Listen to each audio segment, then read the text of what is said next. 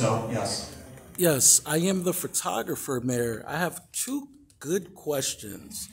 The first question is, what is Boca Raton doing to address the hidden systemic racism in the city of Boca Raton? That's the first one. Yes. The second one comes with actual proof. So does the first one. The second question is, why is Boca Raton and its partners making millions of dollars by exploiting the homeless, drug addicts, and mentally unstable? And your partner that I'm specifically talking about, because I have their tax return on my tablet, willing to fork over the proof. Boca Helping Hands made $10 million, a little bit over, let's say 9.5, around it to 10.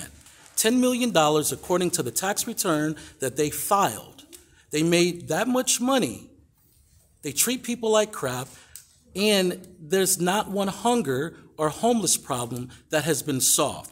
You have a major drug problem also in the city that you guys are trying to hide. So the first question... I got them. All right, gotcha. Thank you. All right.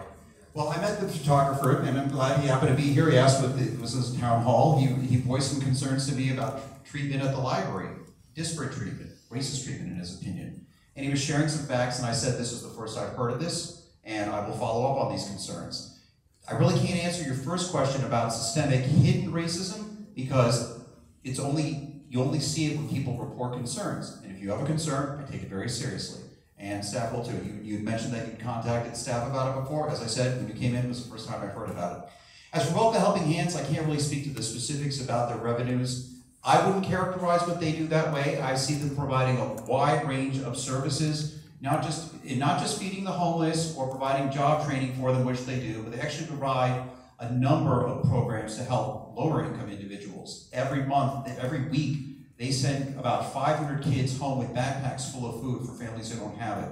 And they do it in a way that doesn't stigmatize them, because no one should feel stigmatized about not having enough food. But they put it in a backpack, so they pick up basically a big backpack full of food on Friday for the weekend for their families. So if you have particular concerns about Boca Helping Hands, I'd suggest you take it up with them. I really have not, yours are the first concerns I ever had of anyone talking about that organization, most of them glowingly, and I will say from what I've seen, some positive things.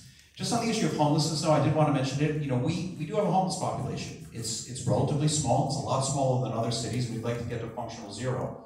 We have a lot of outreach programs. Our police officers do yeoman's work in terms of being a point of contact. We have mental health specialists on our police force. We have about 20, well over 20, maybe even over 30 officers counsel in issues like this, because a lot of homelessness does relate to mental health. It does relate to drug addiction. We work with other agencies to try to provide more resources there. There is no there is no super answer, but we try. And I think in some cases we succeed, but we can always be doing more. We want to provide resources to everyone who needs it. Marjorie.